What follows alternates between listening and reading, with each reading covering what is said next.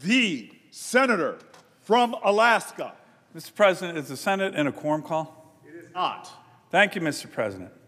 Mr. President, I'm going to pose a simple question here related to this guy. That's the dictator of China, Xi Jinping. Imagine if a Chinese financial institution, one of their banks, one of their private equity funds, they got a lot of them. Imagine if a Chinese financial institution started to invest in the United States in big technologies that would make the U.S. military much stronger. What do you think would happen to those executives in China? They're taking Chinese money and they're pouring it in to companies that work directly with the Pentagon, making the U.S. Army, Navy, Marine Corps, Air Force stronger and more lethal. What would this dictator do to those Chinese executives? I'll tell you what he'd do. A, he'd never let them do it, but if they did do it, he'd arrest them, put them in jail, and shoot them at sunup. That's what he would do. Okay? There's not one person in this body, not one person in America, heck, not one person in China that would disagree with that. That's what he would do. So, Mr. President, what happens when American investment companies, financial institutions, private equity firms, hedge funds, venture capital firms, investment banks, what happens when they invest in Chinese companies that make the Chinese military more lethal and stronger? What happens? Answer, Mr. President, pretty much nothing. Worse, we have a hard time knowing which American firms are even doing this. Mr. President, this is a huge knowledge gap and an asymmetrical advantage that our biggest adversary right here, Xi Jinping and the Chinese Communist Party, have over us. They can't invest. They won't invest. You'll get the death penalty if you invest in an American company that will help our military become stronger. We have, who knows, a lot of financial institutions investing in Chinese companies to make their military stronger.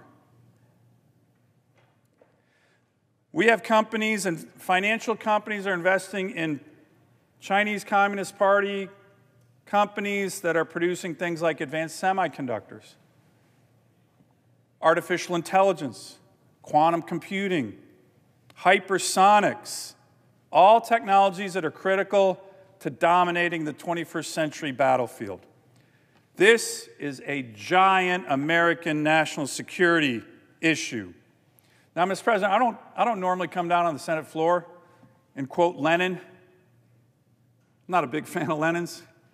But he purportedly said that, quote, capitalists will sell us the rope with which we will hang them. This is a little bit of that going on right now here in the United States of America. We have executives in this country and certain financial institutions. By the way, these American financial institutions and executives owe everything to their success by being American, being in the greatest country in the world, with the rule of law and our capital markets and our dynamic economy. Their success is because of the great nation we live in. And yet, some, kind of addicted to making more money, listen to Lenin, are like, you know, maybe I will do that advanced chip manufacturing investment in the Chinese economy. Maybe I'll help them a little bit with artificial intelligence or quantum computing. By the way, quantum computing, you get really good at that, you can break any code that our military uses, right? You're toast if you can't communicate in a covered fashion, encrypted. So this is really dangerous stuff. I was first actually made aware of this many years ago by one of the, in my view, one of the best chairmen of the Joint Chiefs of Staff for our military we've had in decades, Marine Corps General Joe Dunford. just a fantastic Marine officer, just a fantastic chairman, very measured, very smart, very strategic. He raised this issue with me many years ago. Senator, we, America, have financial institutions, American financial institutions, using American investment money, you know, the Iowa teachers' retirement plan, the laborers' retirement plan. They're taking that money, they're investing it in China in some really advanced technologies. There's a problem. Chinese don't have that kind of investment capital and professionalism to grow these companies, but we do. So this was first brought up to me by a great Marine general. So I started digging into it, Mr. Chairman, over the years and years, and it is a giant problem. Senior administration officials in the Biden administration agree. A whole host of top national security officials in the Trump administration agree. This is a bipartisan issue in terms of the concern. It is a blinking red light for our national security. So some might ask, well, wait a minute. What's wrong with an American financial company making an investment in the Chinese private economy? Well, look, it depends on what part of the Chinese private economy. You want to go, make more hamburgers over there or, sell, refrigerators, that's fine.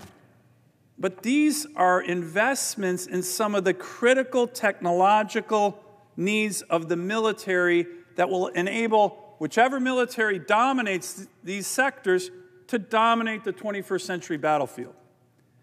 And by the way, there's no such thing as a private company in China. If you're a private equity firm in America, you're saying, well, I'm just investing in this private company in China to help them with their quantum computing capability. We all know that this guy in the Chinese military, the PLA, and the Chinese Communist Party, they own that. They own that. They will take it, use it, dominate it. So, Mr. President, what can we do about this problem? Well, look, there's a lot of ideas on what we can do about this problem. I'm working on legislation that would actually have the U.S. government, believe it or not, and I'm not a big government guy, look into the investments being made by American financial institutions into some of the most high-tech areas of China. What we would call outbound CFIUS. CFIUS is this process for inbound investment. Let's look at what's happening outbound. That's a little more controversial. I think we need it, unfortunately, because we had not a ton, but certainly a number of American financial executives who are like, look, man, whatever, patriotism, I'll leave that at the door. I'm not really worried about that. I'm not worried about that guy. I just want to make a big buck. It's too bad, but we got them. So we need this.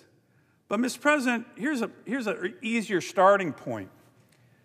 Let's have a transparency provision that enables us, the U.S. government, to say, all right, big financial American firms or private equity firms or hedge funds, that American investment dollars that you're getting from the, Illinois Teachers Retirement Fund, we want to know if you're putting that into quantum computing that can help this guy dominate Taiwan.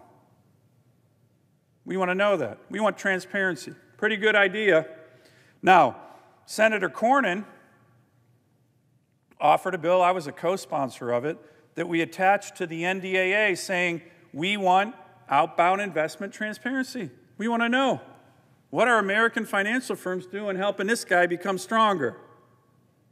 Pretty easy. And guess what, Mr. President? Super bipartisan. That bill was brought to the floor as part of the National Defense Authorization Act and passed 91-6. 91-6. Very few things passed 91-6 here. That did, because it made sense. Very bipartisan and relatively simple. It's just transparency. Hey, is Sequoia Capital, and I'm going to talk about them in a minute, big private equity firm, are they investing in quantum computing that can help this guy dominate the world?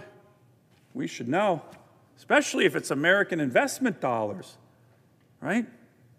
So that's a good start. A lot of agreement. Here's a letter from Dr. Kevin Roberts, the head of the Heritage Foundation. And I'd like to submit it for the record. He was talking about how we need to be able to track U.S. capital flowing into China. And it would be extremely concerning if that Cornyn amendment didn't make it into the final NDAA. So he's saying, hey, senators, House members, make sure that stays in. Thank you, President Roberts of Heritage. He also wrote the leadership of the House and Senate, Senator McConnell, Senator Schumer, Speaker Johnson, Congressman Jeffries, saying in another letter, Mr. Chairman, I'd like to submit for the record, saying this is really important, this Outbound Investment Transparency Act, 91-6. Let's get it in the final NDAA. Pretty simple, pretty non-controversial. But, Mr. President, as you know, nothing here is ever simple. Evidently, the chairman of the House Financial Services Committee, Patrick McHenry, I don't know him, seems like a nice guy from what I hear, but boy, is this guy misguided. Because it's all over the press that he fought like crazy to strip this provision out of the NDAA. Why would he do that? By the way, he's retiring, so I'm not sure why we give him a lot of say anymore. But somehow, some way, Mr. President, one congressman, Republican, by the way, over in the House, convinced the House to strip this transparency provision that's meant to undermine this bad guy. They stripped it out of the NDAA. So it's not in the National Defense Authorization Act because one congressman said, I don't want it in. 91 senators said we need it in. And by the way, the vast majority of the House wants it in. You have a really strong House member, Congressman Gallagher, who's leading this bipartisan China commission. He says it's really important. Biden administration wants it in. I've talked to Secretary of Commerce Raimondo, Secretary of Defense. They all want it in. But one congressman who's not even going to be around anymore gets to strip it out so we don't know what American investments are going to make this guy stronger. He gets the final say. Mr. President, this is an outrage. And this is not enough of an outrage as Senator Cornyn and I 2 weeks ago in a lunch when the Speaker of the House came to visit us, we said, hey, Mr. Speaker, we're hearing some things about this really important, simple transparency investment provision that you guys might strip it out. Why? Come on. Some of us have been focused on the China threat for years. And now we got one congressman who's leaving. He says we strip it out when 91 senators said we need it. So the Speaker said to me and Senator Cornyn, we were pretty forceful in the meeting. I'm a big fan of the new Speaker, Speaker Johnson. But he said, well, you might not make it in the NDAA, but we will bring to the floor of the House a vote on the McCall bill. This is the chairman of the House Foreign Affairs Committee, Chairman McCall, who's got an amendment that's very similar to the Cornyn amendment. Actually, it's a little bit tougher. So he doesn't like it. Xi Jinping doesn't like it. So we're like, all right, Mr. Speaker, it sounds like a good compromise. Let's do it. Thank you, Mr. Speaker. Now, Mr. President, since that meeting, I think I got a commitment. I think Senator Cornyn thinks he's got a commitment from the Speaker of the House to a bunch of U.S. senators saying, don't worry, we got this. Since that time, I've been reading press reports. Now, look, the press can get a lot of things wrong. The press is saying, no, actually, the Speaker's not going to bring up a vote on the McCall bill, which, by the way, in the House will get 340 votes, easy. And if that came back here, it'd get 91, maybe more. So it would be super bipartisan. And this guy, this dictator, would hate it. Let's do it. Let's do it. But, Mr. President, just lately, the press is reporting that the Speaker's now saying, maybe I won't do what I told the senators. maybe I'm going to put some kind of commission together and we'll study it. Well, as you know, when you start studying things here, that's the way to kick the can down the road. So my first priority here, Mr. President, is to call out the Speaker of the House, say, Mr. Speaker, I'm pretty sure you said you're going to bring the McCall bill to the House floor soon, maybe before Christmas, but certainly in January, and let's get it voted on. We'll pass it here in the Senate. I guarantee you the majority leader will bring it up. Let's do that. So I hope you continue to make that commitment, Mr. Speaker. It would be really disappointing if somehow a congressman who's leaving, teams up with the people who don't want us to know how Americans are investing in this guy's military-industrial complex. That wouldn't be good. So I call on the Speaker to keep that commitment that he made to a bunch of U.S. senators recently and not put forward some kind of baloney commission that's just kicking the can down the road. That wouldn't be good.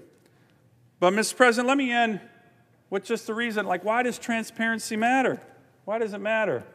Well, I want to give one small example, but it's a pretty good one. This is a firm, it's a venture capital firm called Sequoia. Now, very successful. Americans, they've benefited from being an American company, working in the American economy, really, really smart guys and women. Highly successful. Their executives are very wealthy, and that's great. This is a capitalist country. I love that.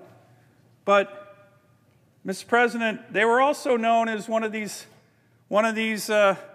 firms that were doing what I said, making big investments, big, over many, many years, in very high-tech components of the Chinese economy.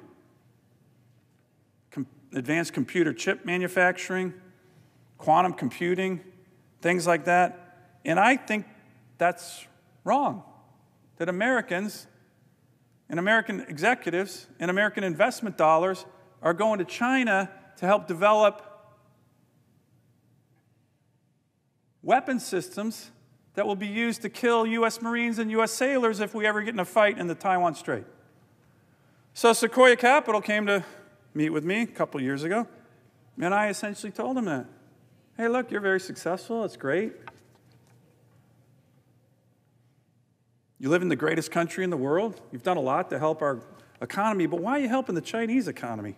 And why are you investing in things that are going to give them a military advantage over our soldiers, sailors, airmen, and Marines? Why are you doing that? They didn't have a good answer. It wasn't a very cordial meeting, to be honest, because we didn't see the same way. But at the very end of the meeting, actually, one of them got up and said, well, you know, Senator, if we don't do these kind of investments in China, the Saudis and Emiratis will. I was like, wait, what? That's your drop the mic argument at the end? You requested the meeting with me. That's a pathetic argument. What about patriotism? What about American interests? So, I started kind of blowing the whistle a little bit on this company. In hearings and stuff, we did a lot of research. They were doing a lot of big-time investments in some of the highest tech elements of the Chinese economy that will help their military kill American sailors and Marines, soldiers, if we ever get in a fight. That's wrong.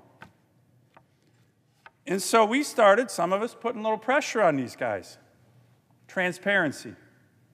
Calling them out. Americans doing this kind of thing. Well, Mr. President, some of that worked. They announced a big separation agreement. They're not going to do it anymore. They're getting pressure from the Congress. By the way, legitimate pressure.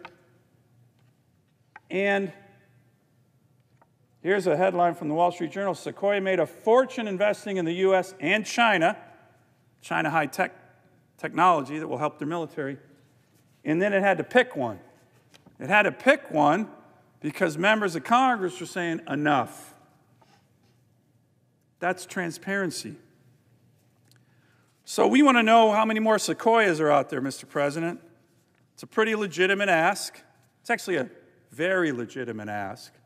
It's so legitimate that 91 U.S. senators voted for this. And we got one congressman over there who's leaving. Not sure where he's going. Maybe he's going to the Sequoia Capitol. And he's blocking it.